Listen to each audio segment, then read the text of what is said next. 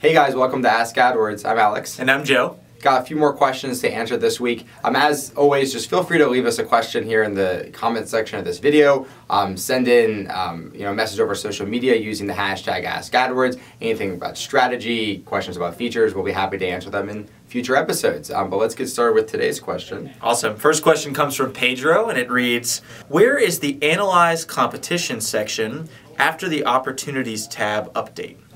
Okay, so as Pedro pointed out, we've had some updates to the Opportunities tab. Definitely check that out. I'm pretty impressed by a couple of things that they've introduced. But the Analyze Competition tab, you can find now if you go to your Keywords tab, and there's a gray Details button that you can click on. You click Details, and then there's an Auction Insights header, and then you can select All, which would show you the auction insights for all of your keywords. Or if you individually select one of your keywords, you can say, hey, show me only the auction insights for these selected keywords. So what is auction? It's an awesome report. It's a good report. So for people that don't know what it is, it basically allows you to look at your performance in comparison to your competition. So you can see, for example, what percentage of the time you're shown on the same page or you're shown as a result with your competition, what percentage of the time you're above them or they're below you, how often you're sharing an impression, how often you're missing out on impressions. All of this information and a lot more that you can see in the Analyze Competition tab. Really a great way to get a feel for the entire kind of like market in which you're operating,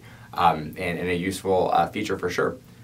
So let's get down to the second question. Why don't I have the option to pause some placements in my display campaign? Great. So basically there are two options for placements. There are going to be automatic placements, which you are automatically placed on based on the settings and targeting settings that you set up. There are also managed placements, or different websites or web pages that you want to specifically show your ad on.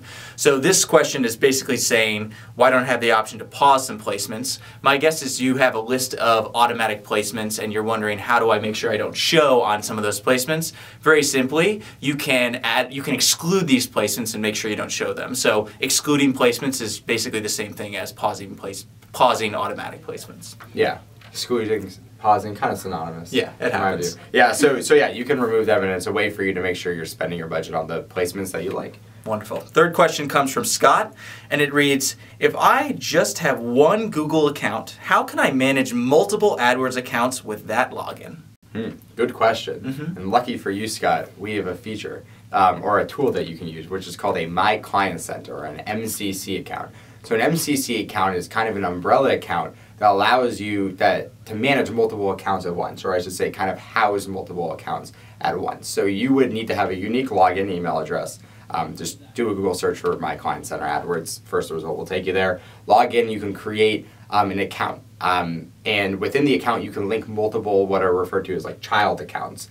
And then once you have multiple accounts linked, you'll have them in one interface that you can look at all at once. You can run reports across accounts, just looking at one account. And it's just a really great, easy way for you to do what you're trying to do, which is manage multiple accounts. So it's good for agencies or just people that have, for whatever reason, several accounts that they're working on. Yeah, in addition, you don't have to be the only one that's on that MCC. You can invite some of your friends as well to have access to all of these child accounts. Yeah, so definitely look into an MCC. If you're looking to manage a bunch of accounts, I would say it's almost necessary. Yeah, or exactly. else you're gonna go crazy with different accounts.